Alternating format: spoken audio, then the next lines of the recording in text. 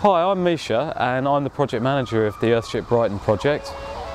I guess the real difference between Earthships and conventional buildings is they're a building that's designed to have a very low environmental impact. They're designed to do that because they heat, cool, power themselves, harvest all their water from the skies and use plants to treat their sewage. So they're a very, very different kind of style of building. The Earthship was built using as many reclaimed materials as possible. The floor here was made from offcuts of kitchen surfaces and tombstones. One of the things that we're trying to demonstrate here is how you can just use lots of different materials that we throw away as a society and as a community and actually build beautiful buildings from them. Probably the most obvious example are car tyres, which form the main kind of back walls of the building. But these as well we've used quite extensively throughout the project, and they're glass bricks. And as you can see, what we have is just two bottles of two wine bottles, the bottom's two wine bottles, and we just cut them up, clean them, tape them together, and we have one brick. And from this brick we've managed to create sort of a whole wall. You just lay them like bricks, and it's just an example really of how you can just take a waste material and instead of throwing it away to landfill or doing whatever with it, just taking it and building a beautiful building from it. Earthships are heated and cooled by passive solar thermal mass design. This is achieved by building massive walls by ramming tires full of earth.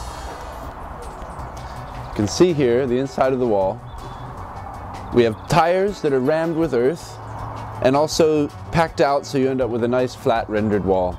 The advantage of using tires is that there's millions of them wasted every year around the world. In England alone we dispose of 45 million tires annually. So locking 1,000 tires into this building indefinitely means that they've been safely disposed of. As well as requiring no power to heat and cool the building, the Earthship minimizes energy consumption with things like this sun tube, which allows natural light to come in and requires less lighting to illuminate the space. Water draining from the sink and bath goes into these indoor planters, where the plants are nourished by the wastewater.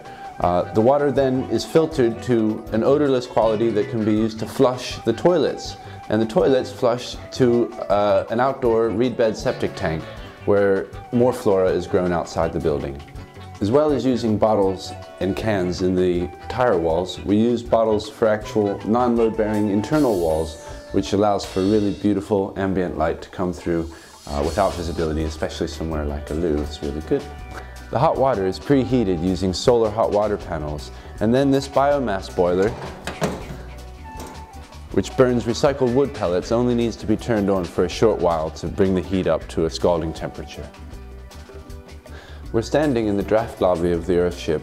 The front glass is angled exactly perpendicular to the apex of the winter sun to allow maximum light penetration, heating up the dense thermal mass of the floor and walls of the building, which allows the Earthship to stay at a very comfortable temperature year-round with no power necessary.